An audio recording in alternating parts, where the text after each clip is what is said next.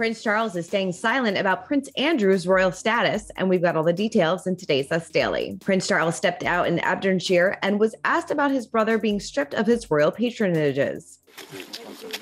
Your Royal Highness, can I ask your view on your brother's position, Prince Andrew? How do you view it? Very nice to see you again. Can I introduce our head Scotland?